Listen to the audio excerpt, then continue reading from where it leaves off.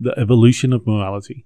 Evolution, as in the biological sense, is survival, adaptation, and propagation, survival of the most adaptable, not the survival of the fittest, a common misconception. Morality is an evolutionary trait and can be defined as the interplay between self, group, society, and species. So, generally speaking, that which benefits yourself to the detriment of society is considered evil, and that which benefits society to the detriment of yourself, as in the noble sacrifice for the greater good of your group or society, is considered good.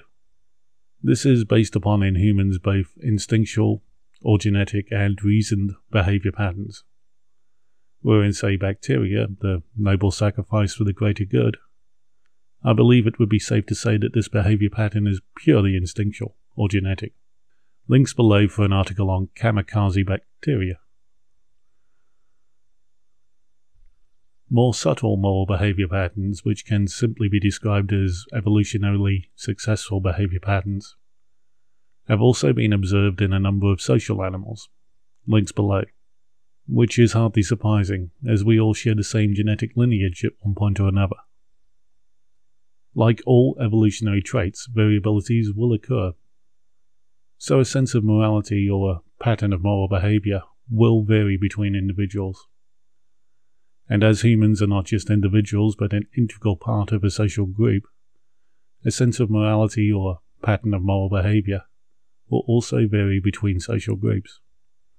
And with all evolutionary traits, it is not nature or nurture, as the interplay between both happens simultaneously, as genetically inherited traits will influence behavioural responses, and behavioural responses will influence gene expression.